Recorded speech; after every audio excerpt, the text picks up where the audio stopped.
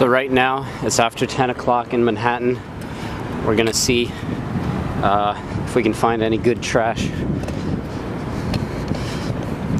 So, 3 things that I want to establish. Number 1, where to go. Number 2, when to go. And number 3, is it safe? You know, you don't really hear about a lot of people digging through the trash anymore because of resources like food stamps and things like food banks and community fridges, but you can't always rely on those, and sometimes you do have to go digging a little bit. Usually in most parts of New York City, most restaurants close around 10 p.m. so you head there right after 10. You ask if they're gonna throw any trash out. Let me check out this Chipotle real quick. But the way that you know what's good and what's not good is you use all your senses, right? You use your eyes to examine what it is that you're looking at exactly. Here there's food, but it's a giant mess. You don't really want that. Try to find something in a bag, you know? This looks like a lot of coffee grounds and stuff.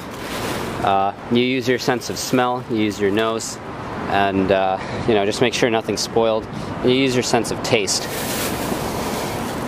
So let's see. Right now this looks like a lot of recycling stuff, but these ones that are labeled compost, they might have something fruitful. Let's see. Sometimes you might have to dig a little bit. What I like about these clear containers is you can see what you're getting. You don't have to feel around for it. Sometimes I've been known to, squish if I can feel for bagels or bananas and just get the general outline of a shape. That's very helpful for when they have the black bags. You never want a bag that's too messy. Yeah, these are a little messy, unfortunately, but I'm sure if you dig hard enough, you'll find something good. All right, nice. We got some Krispy Kreme donuts. I'll only have one right now. I'm not particularly hungry. Leave the rest for whoever. People have this misconception that naturally you will get very sick and have lots of bacteria and you'll die. There's lots of rats running around spreading the plague. And in reality, what you're doing is you're getting the freshly thrown out stuff so you avoid any accumulation of bacteria. And also, the other thing to look out for is just making sure you get things on the top layer, because once they're on the bottom, that's when it starts getting a little dirtier. Containerized trash is ideal because, like when they throw out trash in the bags, you can see it's touching the ground, right? But if it's in the containers, that's a pretty safe bet that it's not going to be touching the floor. So I'm going to have this donut and let you know how it is.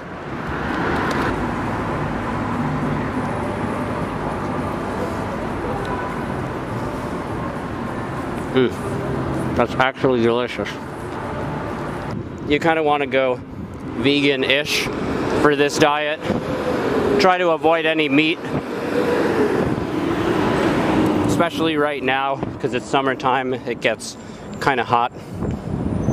You really don't want to deal with spoilage for the meat. That's one thing that might genuinely make you sick in the winter. Maybe the rules are a little different, but I still wouldn't really mess with meat that I found. Cheese keeps a little longer. One thing that they don't tell you, they always say don't leave food out for this many or that many hours, but in reality, food actually keeps a lot longer than you might think. We just have those guidelines as a general safety thing. Obviously, it's not going to be as good, but it won't necessarily kill you immediately or make you sick. The longer it's been left out, the greater of a chance there is of that, though. Other piece of advice I'll give you is use a flashlight or a headlamp if you got one. Sometimes it's actually to your advantage if someone sees you digging through the trash, because sometimes they might feel bad, might give you something that they find, or some money. So there can be a positive side to being seen, but people are concerned about also the legal implications of this.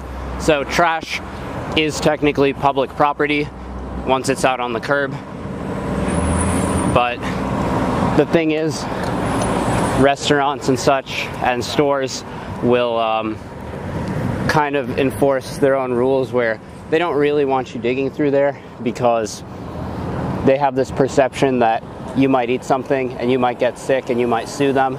So sometimes you do have to be careful with being seen, but one of the reasons that I mentioned you want to go to somewhere densely populated is you can just really move on if someone does kick you out of somewhere and just go to somewhere else. But it's been very rare that I've been kicked out of a place or just told, you know, don't do that or whatever. It's New York, kind of everyone has a live and let live mentality. You do cleaning, you have to take trash out all the time, and sometimes things can get a little gross there. So really it's no more gross than putting trash into a trash receptacle, except all you're really doing is the reverse of that. And you know, use good judgment. That's really most of what there is to it. Usually if your eyes are open, you can find a lot of good stuff. I do this on my bike just because it's easier to go from place to place. Midtown Manhattan, I know, has been a great place that people swear by in order to get food. A lot of tourists come there, spend their money, again, don't really finish their food, or else you know, these high-powered business people, they just don't have time and they gotta leave a half-eaten plate out. I've never gotten like bacterially sick from trash food, but I think that's because I use pretty good judgment. So definitely not a game for germaphobes. You will feel maybe your first time doing this a little self-conscious about digging through the trash, but eventually you just get over it. But I'm going to tell you guys a secret, and the only reason I'm telling you guys this is because it hasn't quite been blown up yet. Number one thing to get is bagels. Go outside of a bagel shop a few hours after closing, and they will throw out literally hundreds of bagels, which, especially at the boutique ones, they can charge upwards of $5 per bagel for. Absolutely, you don't need to pay that. Just wait till they close, grab a bunch, feed you and your homies, buy some cream cheese or peanut butter for yourself, and you'll have a pretty good meal. Alright, we hit a little jackpot here by the compost sign. Flip that open, boom. 100 donuts right here. Best practice is usually just to tie the bag shut when you're done, after you've picked out what you want. Another set of donuts.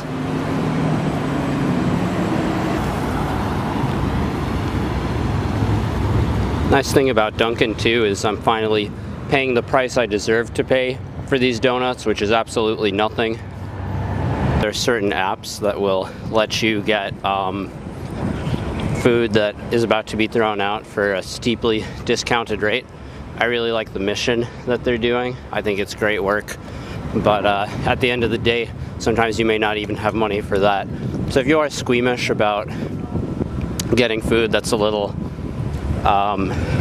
older and you just want to get it straight from the restaurant for the peace of mind for yourself, there's also apps that basically they take produce that isn't aesthetic enough for the shelves and will resell it to you for cheaper. It is still a form of commodifying the whole thing, I think, but you know, I would rather that exists than not.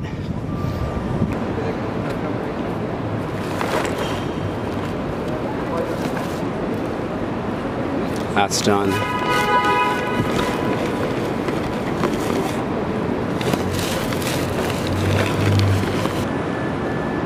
Okay, another lovely find. Spinach and some sort of meat. Got to give it the smell test. Yeah, still smells decent. Honestly, a lot of stuff that gets thrown out isn't even bad. It's just maybe past the expiration date or overstock, and they need to make more space for ordering more at the store. Sometimes there'll be like one tainted raspberry in a whole carton, and that will make them throw the whole thing out because it's not up to consumer standards. So a lot of what you get, you know, you can just pluck out the bad parts and have whatever is the rest that you can find. Or like in the case of the donuts or bagels, it's really just overstock. Sometimes you'll see perfectly nice, normal things being thrown out. If I played golf, this would mean something to me, but seeing as I don't really have a use for this.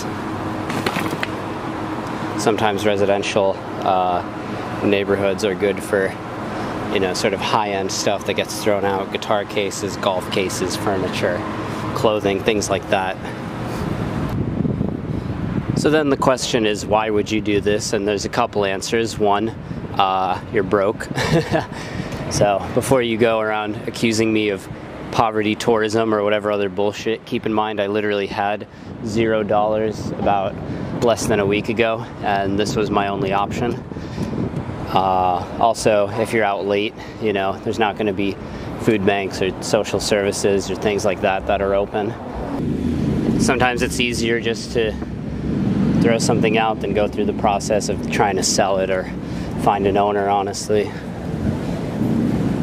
So in that way I kind of get it from the other side too. Just to recap, go right as places close, learn what spots generally throw out the most good trash at any given time, and have your regular spots. Try to stick to restaurant trash rather than public trash, although you can find good things in both. Certain spots like supermarkets, pharmacies, bakeries, pizzerias tend to throw out more trash than others. Pick stuff from the top of the trash. Use your eyes, use your nose, use your mouth if you're so inclined, and use your ears too. Sometimes you can shake things around and rattle them, and you can tell, does this consist of mostly paper or plastics, or is it something else? Oh, I just found something good. Oh, this looks great. Alright, I'm taking this back and calling it a night, because I don't know if I'll find anything better than that. You got your mashed potatoes, carrots, cauliflower, looks like breaded chicken, and it's all packaged. Seems pretty fresh still. I don't know, is there a grand lesson to end on? Not sure. I think I should end with the idea that I've been thinking of today, which is, if you're not happy with nothing, then suddenly making a lot of money or getting a lot of success isn't going to make you happy. And I will say, I have been pretty happy in moments when I've had the least. At least, hopefully, you'll have some advice that will help you survive. Have a good night.